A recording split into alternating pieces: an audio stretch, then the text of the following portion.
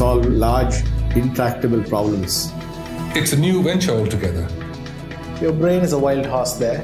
Because remember, writing is not a team sport. You are not selling horse carriages when there are cars. I want to be known only as the trusted advisor. More like a tourist. Play to Potential podcast.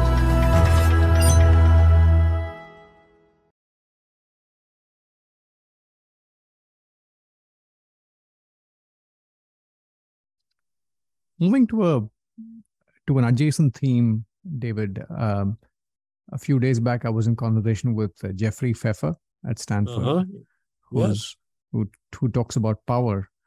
Yes. One of the segments we spoke about was warmth and competence.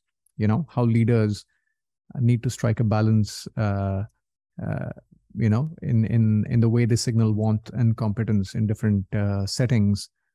And some of the stuff he says is, if you need to come across as competent first for you to really have the influence, and then, for you to be able to get things done.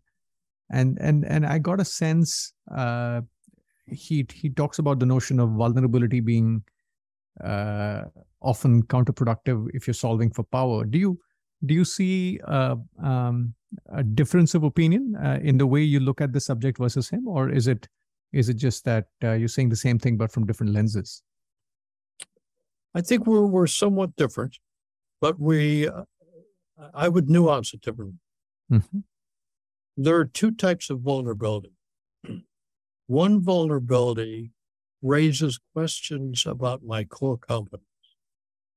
So when I taught the leadership class at Stanford, I said, if in the first day of class, I said, I actually don't know anything about leadership, but I was assigned this course, I would be crushed as they rushed out of the room, as they should.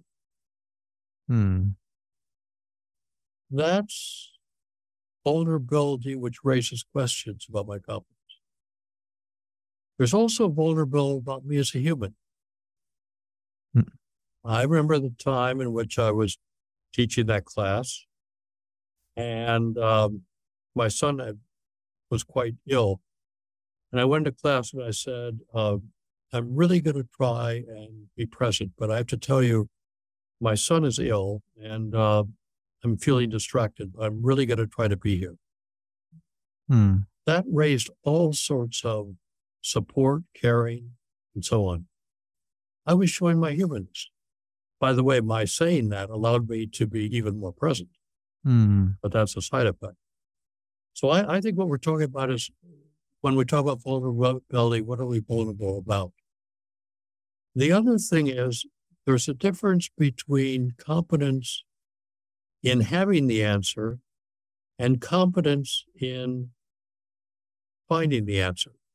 And I think leaders who pretend they have the answer to everything lose credibility because it's too transparent.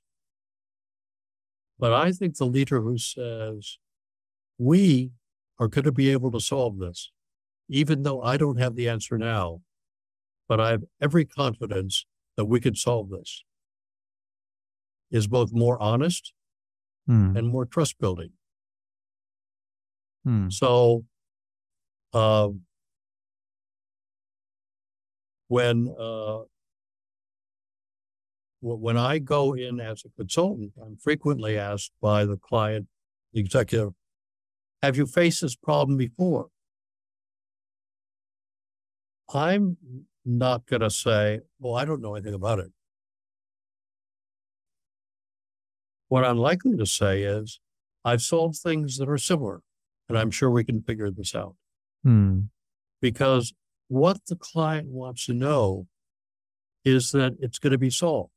And my trying to say, oh, I have the answer right away is false, and they'll see through it. And I don't think Jeff makes those distinctions. Got it.